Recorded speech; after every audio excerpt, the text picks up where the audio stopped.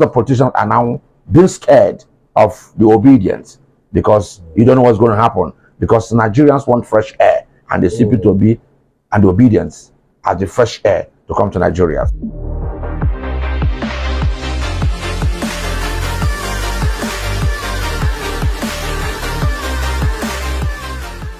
Welcome once again to another wonderful episode on Noble TV. And with me on set today is our very wonderful guest, our brother, Dr. Chidi Peters. You're welcome once again, sir. Thank you very much, Valentine. Always good having you on set. Thank you very much. All right. Now, straight to the point.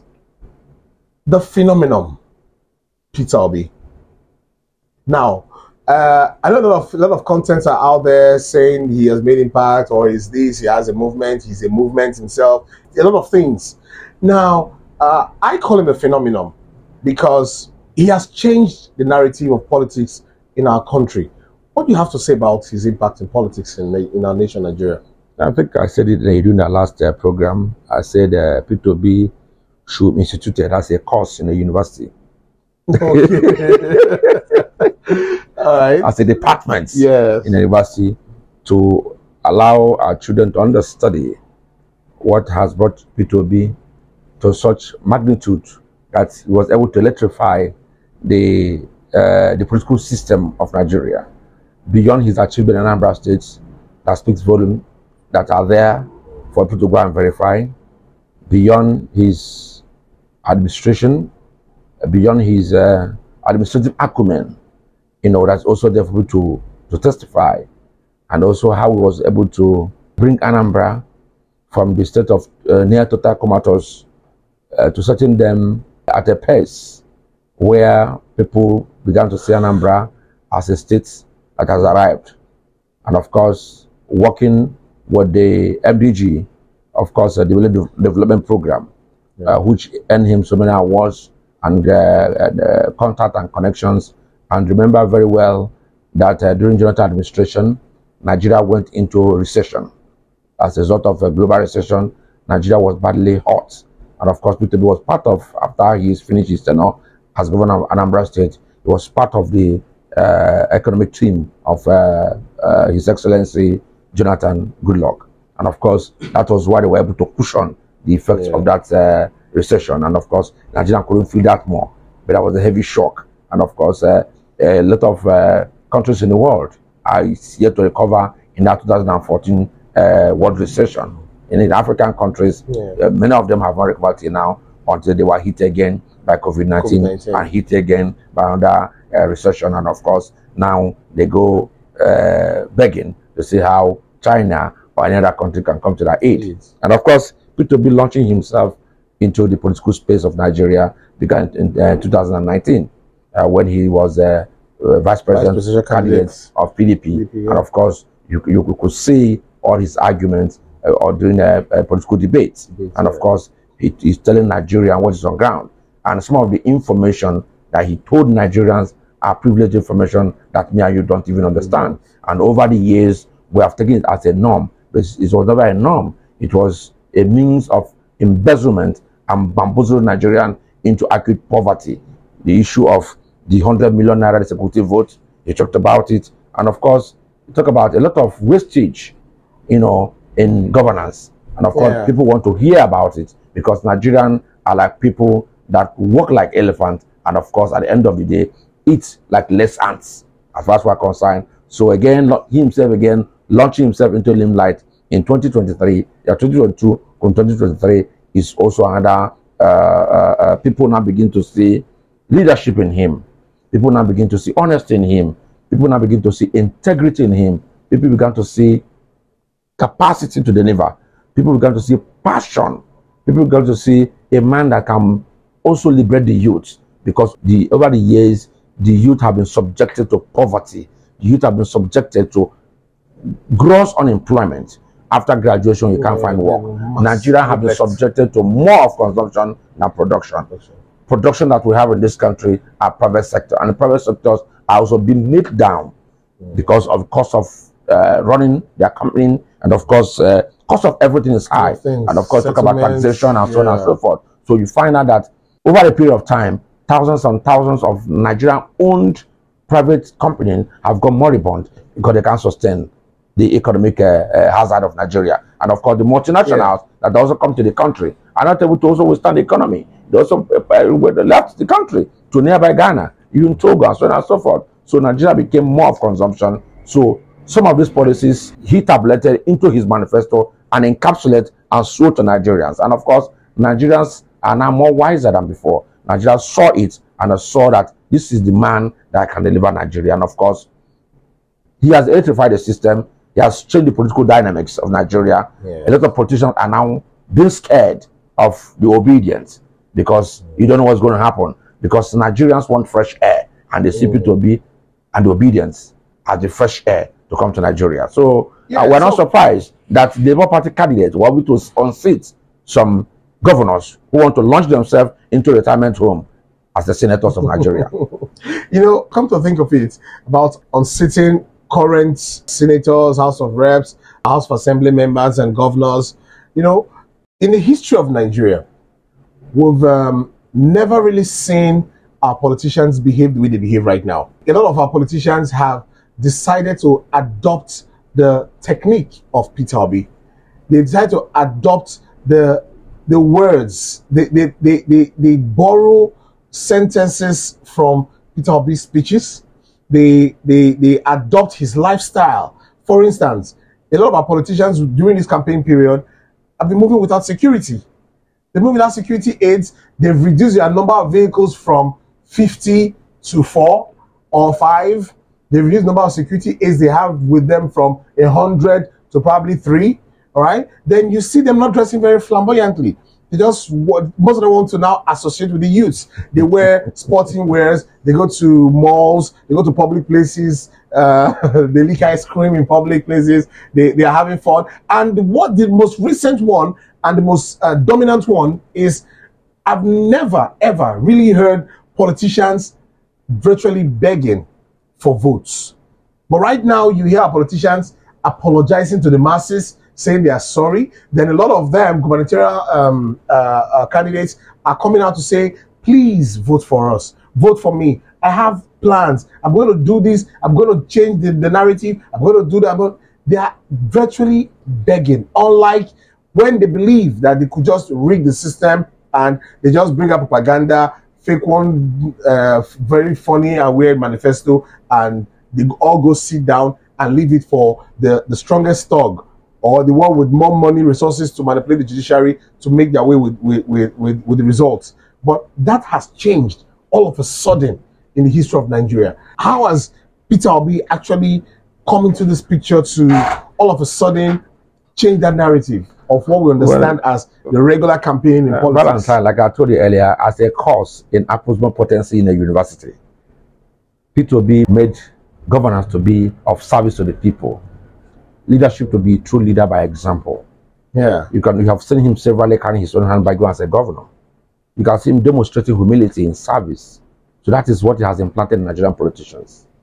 Service and humility, that is what matters. People should have access to you. Yeah. Peter Obi have told you that he has left government 9 years ago, but he still has the phone numbers of the senior prefect of schools, and he still calling on finding out how they are doing and what they are doing. He still cares.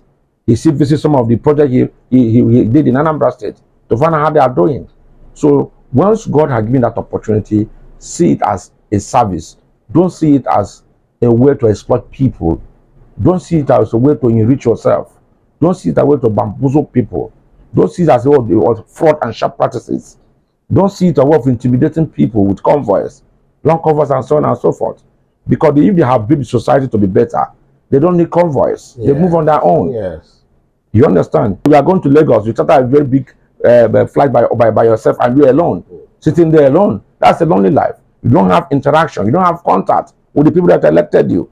So they must come down from the high horses. That's what I've made them to come down from the high horses and discuss and have that contact with the populace. And of course, I appreciate our politicians that are keying into it. And beyond that, they should also know that the youth are still not at rest until they achieve the better Nigeria they want. So if they like, let them elect them back or let them elect new ones, and you go there, you mess up. Let me tell you something, and I'm prophesying it. A time is going to come in this country when house the politicians that underperform will begin to go on flames. go and mark it. Because the youth of Nigeria cannot leave this country of theirs to another country and they are subjected to slavery. They are subject to works that they cannot do in their own country. Meanwhile, somebody has been giving money to fix a road and the person is not fixing them. I can tell you the truth. If you go into budget track, you see the volume of traffic in that budget track. That budget track is where the tracking the budget of Nigeria and how money goes. I can tell you that with the way the traffic is going to that website, my brother, any position that underperforms, that position will not find it very funny. So the level of accountability is increasing. Yeah, of course. The awareness is increasing. It's increasing. So, and of course, they have rectified the system. People are now beginning to aware. So politicians also have to be very careful to ensure that when they give money to do A, please do the A. You know, because of what you just said, of which please is the disclaimer here, we're not actually trying to stir up any kind of violence when he said go on flames. All right, I believe that's a figure of speech. All right, now basically, there's a school of thought which holds on to the fact, their own theory, that the Obidients movement, the Peter Obi influence phenomenon, is becoming fanatical, and the fanaticism is making it seem like if it's not Obi, or if it's not done the way Obi does it, or if not done the way Obi has said it, we would not accept it. Now that's a school of thought says that is another form of tyranny. I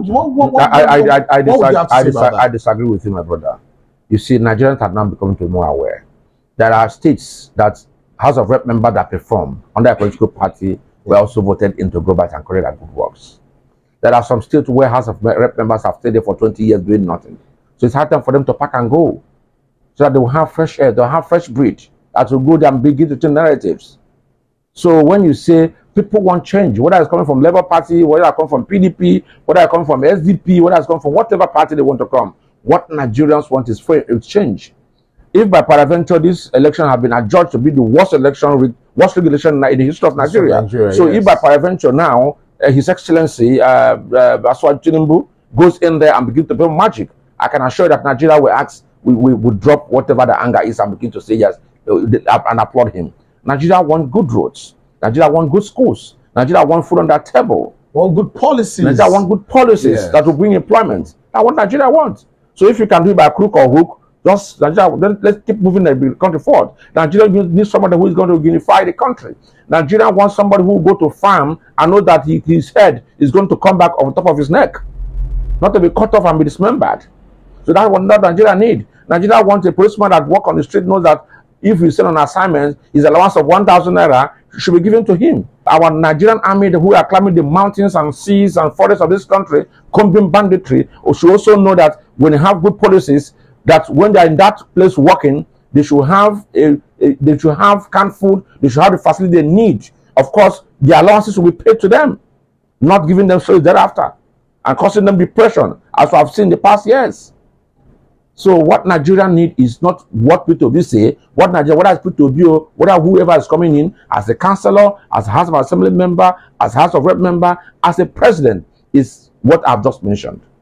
Okay, basically, in conclusion, I just want to ask you very different context, different question now entirely. We hear speculations that a lot of the House of Assembly, House of Senate, House of Reps, and some other government offices are actually skeptical about the drop in their budgets when the phenomenon Obi actually happens to them. So could that be a reason why this presidential election has gone the other way around, different from what most Nigerians actually could see is the way to the light, the way to the promised land? Can't we say that selfishness in the part of the beneficiaries in the government, knowing fully well that there would be a drastic change in terms of the financial misuse of our resources, financially, a major drop, wasted funds in our society? Wouldn't that be one of the vices that must have worked against the initial pronouncement? I wouldn't want to say the conclusion of the verdict because the case is still in court. The reason why election didn't go in favor with who most people term, or whom we all know got the majority of the masses votes, which would have turned in his favor. Won't that be a this is politics. And let me also put my principal. He says you don't close your shop and begin to pursue a criminal. It's like you are taking your child to school and somebody break your windscreen and you abandon your child in the car and begin to pursue the criminal. But by the time you're going to come back, you might not see the car, you might see the child. They have stolen. So we are Nigerians are not telling them mere copper.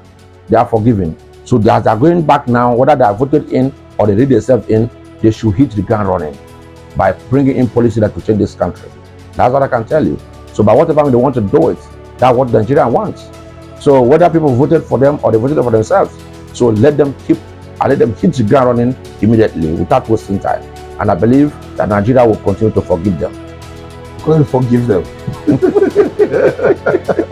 All right, that's a very good one. A very good one. All right, so we've heard from Dr. Chidi Peters. Any final word to our viewers out there? That which is right, that which is correct, that which is noble, you must do it in all time, in season and out of season. In Latin words, age equals agis. And again, share, subscribe, comment, call. You can even dash Valentine money, no? Please do. I need it. All right, thank you very much.